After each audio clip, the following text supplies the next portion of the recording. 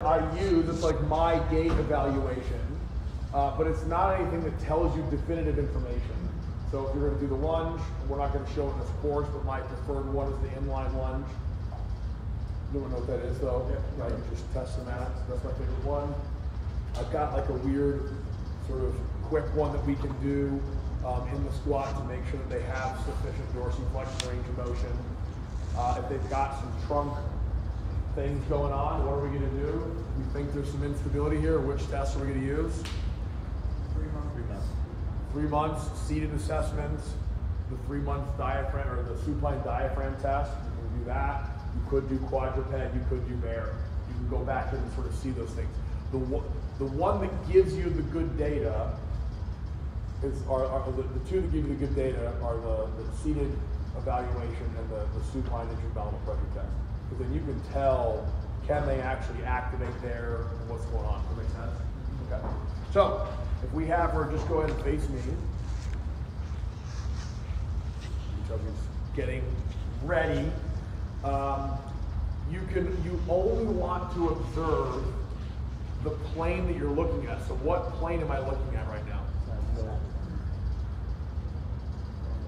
You're perpendicular to the plane that you're, I stood here to mess with you all, but I'm standing in the sagittal plane. Technically I'm standing in the transverse plane, but I'm looking at, think of it, you're looking at a pane of glass. So the pane of glass right now is coronal, right? So the reason for that is the axes of rotation in the plane that they occur are perpendicular to it. So the sagittal plane axis, where's the PVC pipe? Where's mine? I'll just pull it. There you go. So this, you're good, stay there. So she leans to the left. Go for it. No, just lateral flexion. This is the axis. It's perpendicular to this. Come back up. So now, if she does a hip hinge, go ahead, hip hinge. Here's the axis. What plane is this? Sagittal plane, right? So then if she were to rotate, this would be this. So the axis of rotation is perpendicular to the plane. So you always want to be only paying attention, maybe taking note of, but only pay attention to things that are happening in the plane you're looking at. So can I see if she has good dorsiflexion from here when she squats? Not really. Maybe a little bit, not really is a good answer. Can I see it from here? Maybe-ish. Can I see it from here? Yeah. Yes. Can I see a butt wink from here? No. Maybe sort of ish. Yeah, the answer is not really. Can I see it from the side? Yeah. Yeah. So if I'm standing here, can I see a lateral shift? No. Maybe. But you just want to pay attention to that. So if I'm standing, looking at the coronal plane, what are the things that we can see in a squat test? You can see a pelvis shift. You can see the knees coming in or out. You can see the foot loading. Do they collapse into pronation or not? We also just sort of have to infer the transverse plane, right? You're not, no one's, so although the baseball stuff that they have, it's like, oh. So from here, I'm going to look at, of course, the abdominal strategy. When she turns around, I'll look at her back, torso stabilizing strategy. I'm going to kind of not even worry about like all the other stuff, the shoulder blades, are they carrying all that? It matters, but I just want to focus on the gross mechanics of the squat here. So I'm going to watch the strategy first is using in the belly, and I just kind of work down. Then I'll look at the hip. Is there a shift? Then I go down farther. Is there a knee problem? And then we're going to see what's happening in the foot. Now, so don't move. I would bet right now, a small airplane, that her right hip is the more dysfunctional. Is that correct? What do you guys see? Her right foot is more externally rotated than her left foot. That is a very, very consistent pattern. Enough that when I go work with Olympic weightlifters, the test that I use to see which hip is more unstable is 3 just successively higher ones. And then just stop. And whichever one, which side do you think of mine is more dysfunctional? Right. My right side. So, when you see somebody that's standing there and they have their foot's naturally turned out. Or you'll see Olympic weightlifters and they'll catch and one is turned out more. It's usually the side that's more dysfunctional. So the cars on that side would be a little bit more limited. Her motor control and perception on that side's less. She probably doesn't turn to the right that way. She probably has limited dorsiflexion on that side. She probably has a tougher time pistoling on that side. Maybe, is that all correct? Don't ever do that, by the way. We'll make one observation, do it, but it's consistent enough that I wanted to just kind of bring it up. So, why don't we do, everybody go on that side so that we can be looking at the same thing. So come over here a little bit.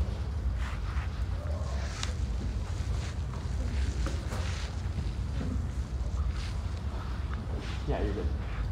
Okay, so now for her, if her feet are a little wider than I might want, but it's not like enough that I'm gonna go, oh, bring your feet in. If she got set up like this, I'm gonna tell her to bring her feet in. If you have someone that doesn't know like squat on, they're just kind of stand like that, you'd be like, okay, squat down, they're just like, it happens all the time, they don't know. You wanna cue them as little as possible, you wanna get something. So she's fine, she knows how to squat. What is she gonna do with her arms? I don't know, I'm just gonna let her do it. I'm not gonna be like, okay, I'm gonna be here, and then hold them like this, and squat. At the same time, you'll oftentimes have people like, I'll have them go ahead and squat, and they're like, and they're doing like the CrossFit level 1 squat. I'm like, whoa, whoa, whoa, just squat. Don't worry about it. So I'm just gonna have her just squat down. We're gonna pay attention to belly first, so just go ahead.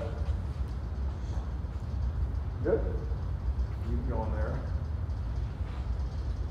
So now if you watch, I have to ask you to move your hands apart so we can see the belly. Sure, go for it. Good. So we might be seeing a little bit of divoting here, a little bit of activity there, maybe a little bit too much going this way, so pressure in the belly. But if the belly is coming out too far this way, where is it not going? Back. It's not pushing against the spine, so she might have more activity in the back, which I would bet. Right? Join the club, right? Okay, so cool. So there's the belly. Maybe a little bit here. She's leaner, but a little bit of divoting here. I'm not seeing her rectus kind of grab. A lot of times you would see right on the umbilical line above that, you're going to have hypertonicity there, right? That's sort of like what we call hourglassing syndrome. A lot of times you'll see wrinkles in here. She doesn't even have them, which means she's not holding her belly in all the time. Cool. So now, let's just pay attention to the pelvic shift. So just go ahead, you can have your hands back where they were. Nice and easy. Now, we can, of course, see a lot of the pelvic shift here. I'm not seeing a ton of a shift. So now what I would do, if you keep going, I then always step in line with the foot so I can then see what's happening with the knee. So go ahead. We want the knee to track lateral to the big toe. If it's past the big toe, not past the little toe, I don't really care, but really second or third toe is ideal. Go ahead, keep going. And she's a little bit more valgus on this side. It's not screamingly bad. If we now then go and look at the foot, I'm not seeing a ton going on there. I'm kind of looking to see what does the medial longitudinal arch do. Is it collapsing a ton? She's not over gripping. So that's actually pretty good. So what we're seeing is up. All that I'm seeing right now from the front is a little bit of valgosity in the knee, not screamingly bad. Maybe a little bit more on this side than this side. That's it. That's not like, that's like, in your clinic, you're just moving on to the next one. So now, let's go ahead and face the other way. And now we'll be able to see if there's a pelvic shift. You can see what's going on in the back, which we can already kind of see that here. And then you can see the knees, but the subtalar joint in the back is really, really good to see. So just go ahead and start squat. Yep, so now we can see it. So now, which way is she collapsing? Anybody? To the right. So she's collapsing to the right. Okay, you can stop saying it. So here's a little tidbit. You will collapse towards instability, and you will move away from hypomobility. So if she's unstable, so you squat down, you can put your hand on the shoulder. If she squats down, she's going to collapse this way. So keep going. She'll collapse like this. If I give her a dorsiflexion problem, so go ahead, you can use me because you're going to want to fall. And I give her a dorsiflexion problem, see how her pelvis has to go the other way? I'm basically blocking forward translation of her knee, so she has to go like this. So she's getting pushed away from instability, from a lack of mobility on this side, or she collapsed towards the instability. In this case, go stand back up. Because we know she's got the foot turned out here, we're suspecting that she's got a little bit more instability on this side. We see a little bit more valgosity on this knee when she's squatting, and then the bigger side is you can see her pelvis drifting that way when she squats. Can you all see that? Give us like 3 or 4 squats. You guys see it?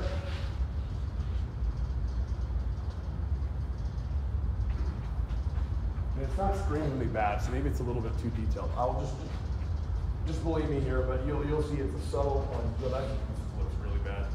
Go ahead. Go ahead, squat. Right there. So you see her kind of go this way a little bit.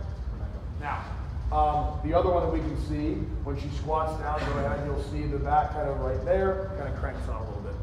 So she's using a little more erectors than we want. Come back up. Now, the things that I'm seeing the most, I noted when I was looking at the coronal plane, they're more sagittal plane issues. So go ahead and right there, just that way. So now what can we look at here?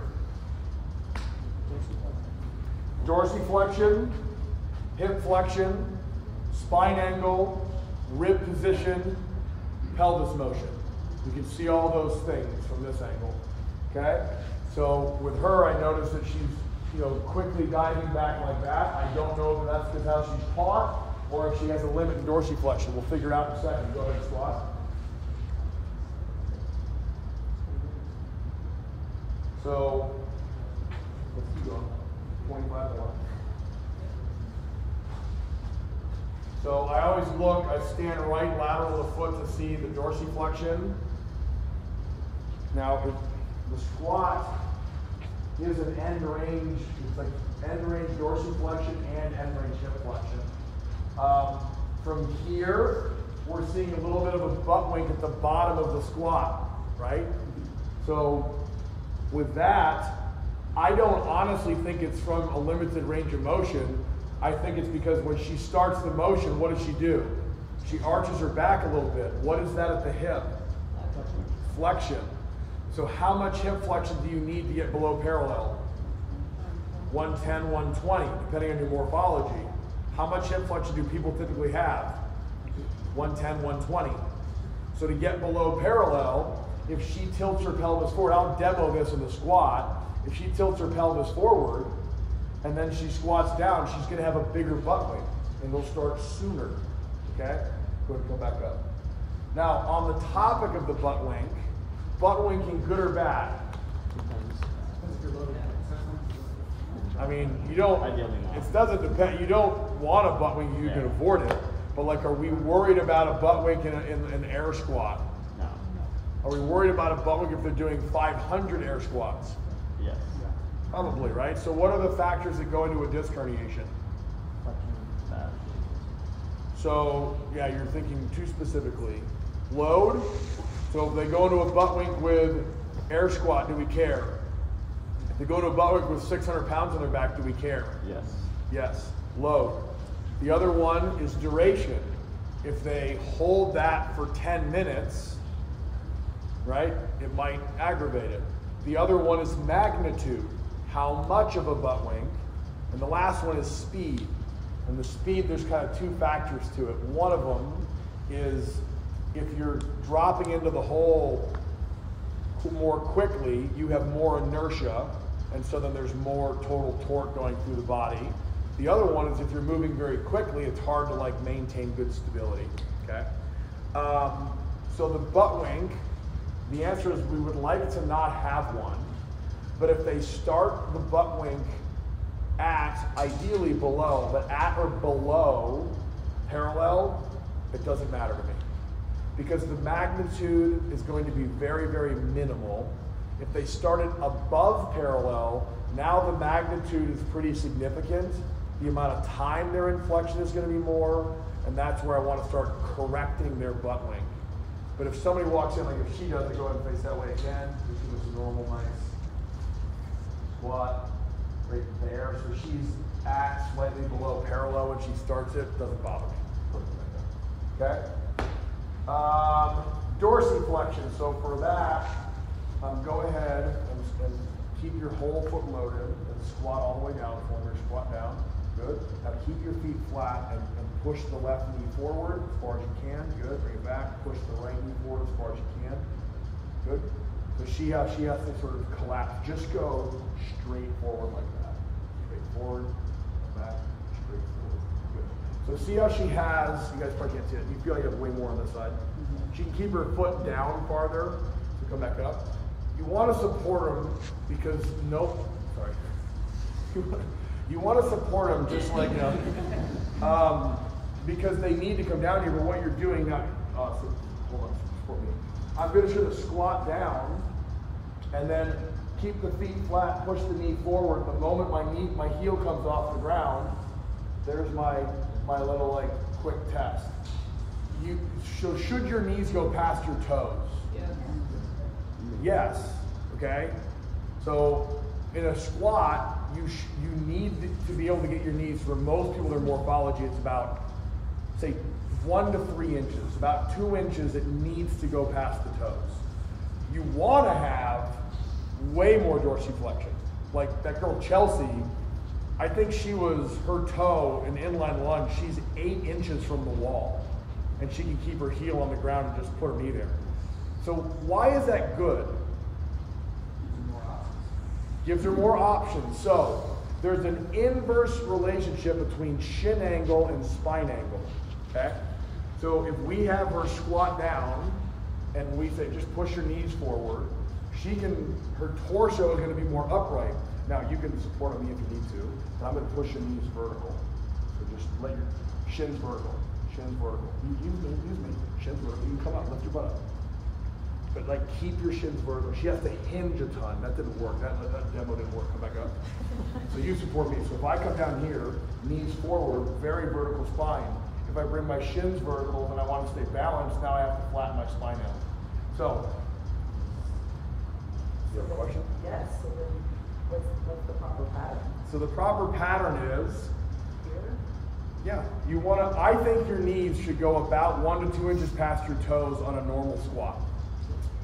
If you wear Olympic lifting shoes, or as the weight gets heavier, now the center mass of this thing that you're moving, barbell and the body, changes. And the squat is an end range exercise for dorsiflexion and for hip flexion, which is why it feels like they're going to fall over. And your base of support is like this long. So if you have limited dorsiflexion, you can't really move your center of mass very far. You have no options to move it forward. So because of a lack of dorsiflexion, your center of mass, as you get closer to parallel, shifts backwards, and that's why they feel like they're going to fall. If you have limited hip flexion range of motion, you can at least compensate with spinal flexion. If you lack dorsiflexion, the center of mass just shifts backwards, right? So where the problem ends up happening is, if you're an Olympic weightlifter, what's the advantage of pushing your knees past your toes? Like, you got Olympic lifting shoes on, you're squatting, your knees are way forward. What's the advantage? Get further under the bar. Vertical spine, easier to load, okay? So if you're lifting really heavy weights, like Donnie Schenkel coming out of the hole, with 400 plus pounds at 230, he's actually, his position was freaking gorgeous, but you can see if they push the knees forward, now they're able to maintain the stiffness of the spine because you reduced the torque, the bending torque on the torso. Instead of being here, lots of bending torque. Now they're here, not a lot of bending torque. But what's the compromise? Where did that torque go? Into the knee. So now the farther the knee goes forward, the more torque is going through the knee. Sorry, torque is rotational force about an axis, right? So how hard is that joint being turned, being bent. So the farther your knee goes forward, the more gravity has the mechanical positioning to create torque in the knee. So now your knee has to work harder because it's past the toes. That's why rehab people say don't go past the toes. But in reality, like, should we be able to go past the toes? Absolutely. Do we want the knees to go past the toes at times when you're doing a max clean and the thing that's going to fail is the stiffness of your trunk? So if I have a choice between this or this, I'm taking this every day and twice on Sundays. But what happens is if you're always squatting with your knees as far forward as possible, you'll watch Olympic weightlifters and they'll have the bar and they're doing this, practicing that. It's too much load on the knees. So I actually train Olympic weightlifters to not let their knees go much past their toe. I do that with a box. I don't do it with a wall. Why do I not do it with a wall? So the wall doesn't want the dorsiflexion to happen, right? We like that. But what does the wall also not let happen? You can't keep the torso centrated. So if I get here and the wall blocks my knees, if I want to keep going, I have to do this. If I have a plyo box, and oh, thanks.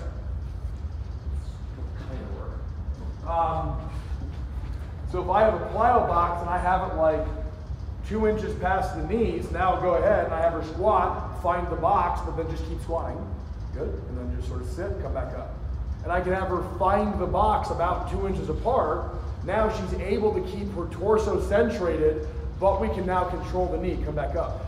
I do this more with front squats, because front squats, you're more vertical, so they're more likely to push their knees forward, especially if they have shoes on.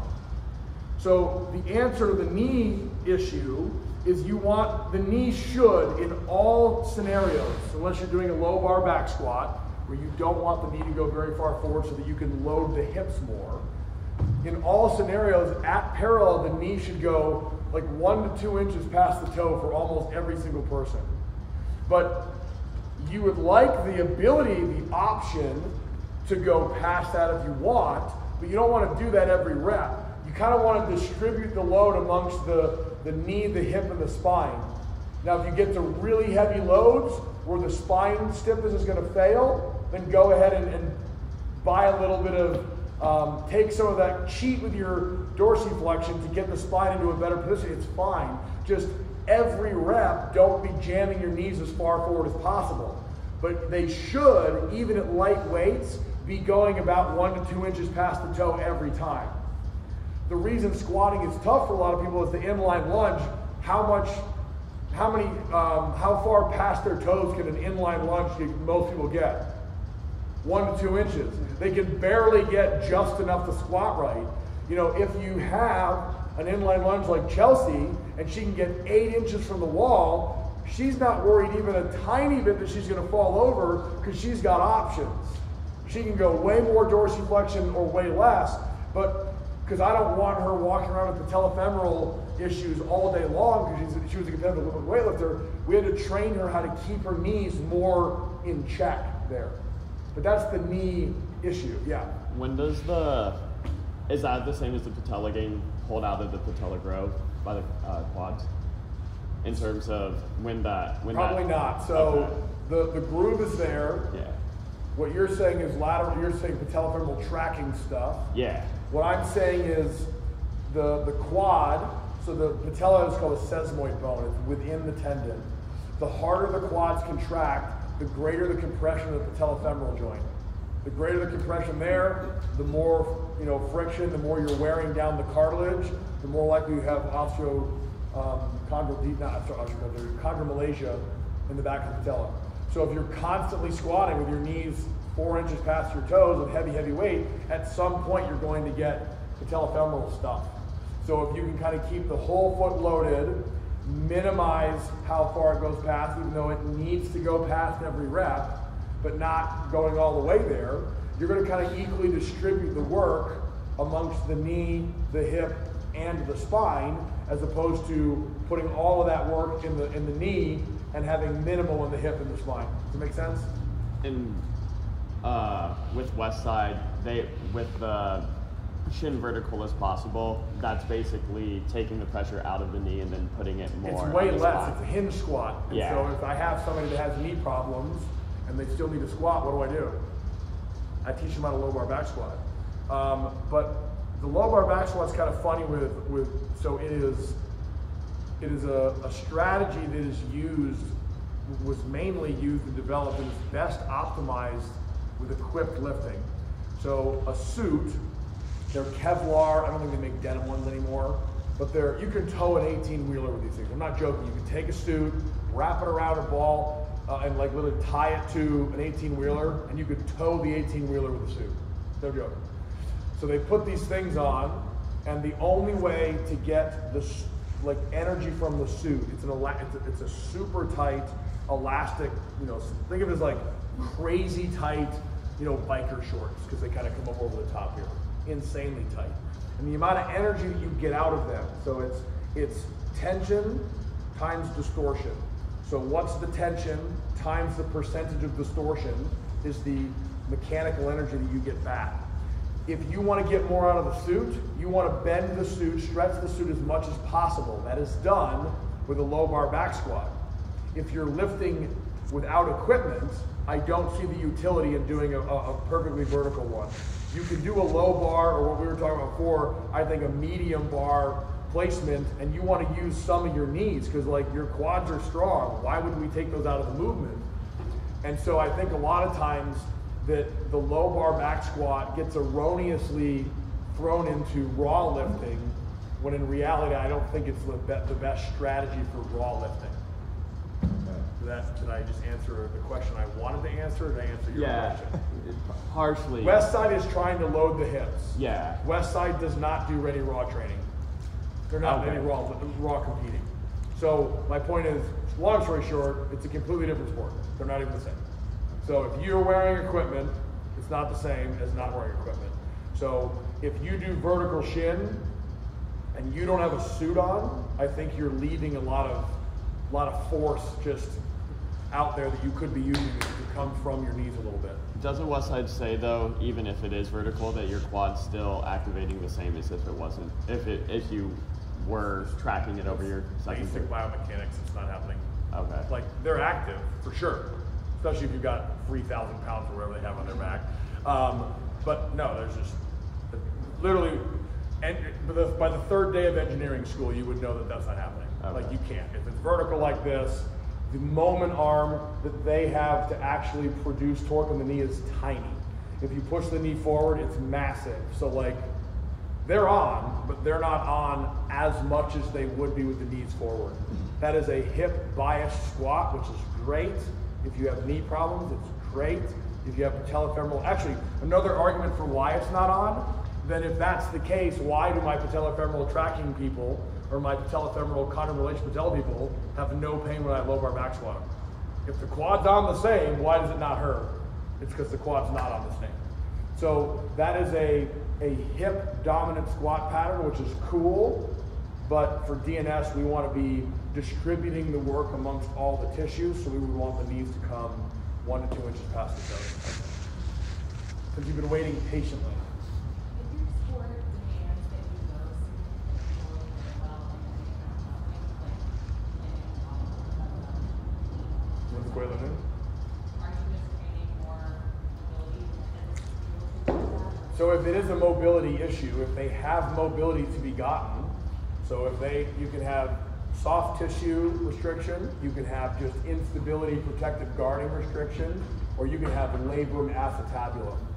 If there ain't any more to get, then you're not going to want to be training that because you're just impinging it. You know that. More hip mobility is always better. So if you can do it, it's always better. I'm not going to show you the exercises, but the muscles that block the squat, other than the erector spina that we mentioned and I'll demo later on, what muscles best block hip flexion in the squat? What do you need to stretch out to improve your hip mobility for flexion in the squat better? You went to adductors first, you fucking asshole. Adductors, right? Do the glutes do it? no one stretches it out. He's a weird BJJ guy. He probably, you know, no one really stretches those out. They do like, oh, they'll say hamstrings, they help. They'll say glutes, they help. The adductor magnus, when you open that up, it is just like lights out. People just go like, holy crap. So a hockey stretch or the frog stretch is really, really good just to kind of open that up. You just have to look that up, you don't have time to show it. But loosen up the adductors will make a humongous difference. Thank you. You can do that kind of a thing. You can do the weird lift the heels off. All the variations are great, but loosening up the adductors is going to be the biggest bang for your buck. Once